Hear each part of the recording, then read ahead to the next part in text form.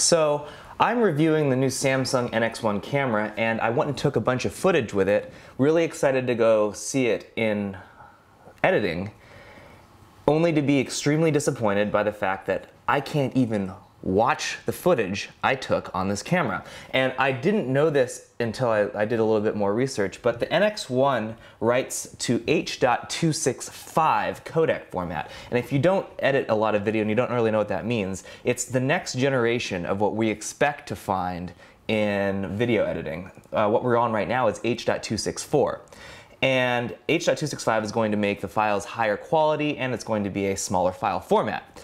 Unfortunately, Apple, which is what I edit on a Mac, and Adobe have not upgraded their systems to recognize H.265. So I can't actually view it, let alone edit it. So I then started to do some research on how I could actually get this converted over to H.264 so that I could edit it. And what I found and what Samsung sent me as the options are Samsung's own movie converter, which I tried. It doesn't work on Macs. I had to go on my Surface and try it, and the Surface, it was not a great, it wasn't a great experience, nothing to do with the Surface. It was just not a good experience. I thought that the files came out looking pretty bad, so I wasn't satisfied with it. And then all of the other programs that Samsung recommended, they also were bad. They were either really expensive for just the simple testing on trying to get it done, or the format of them was just bizarre. Like, it would give me a bunch of options I didn't need. So I was at my wit's end. I could not figure out what I wanted to do until I found that there was a post on DP Review made 2 months ago. Nobody commented on it or replied, but this guy created his own totally free converter. And I'm going to share that with you because if any of you are planning on getting an NX1 and H.265 is not at this point ready for market, it would be a good idea to convert it and have something that looks good.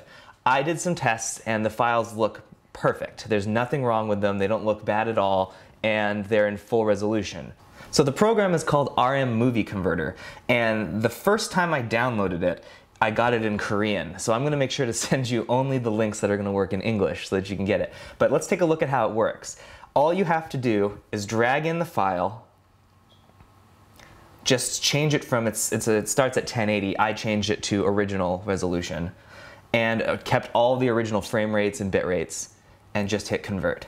The only real problem with this is that, and it's not really just with this, it's with anything that you're converting, it takes time. Some of these other ones that I was using that were paid took a really long time. It would take them 3 or 4 minutes to convert a 50-second clip, which is, to me, almost unacceptable. Here, this at least doesn't take the entire length of time the original clip was. It's not fast by any means, but if this is the only way for me to actually view my files, I'm okay with it. So for all things photo and video, as well as the Samsung NX1, make sure to keep it locked to resourcemagonline.com.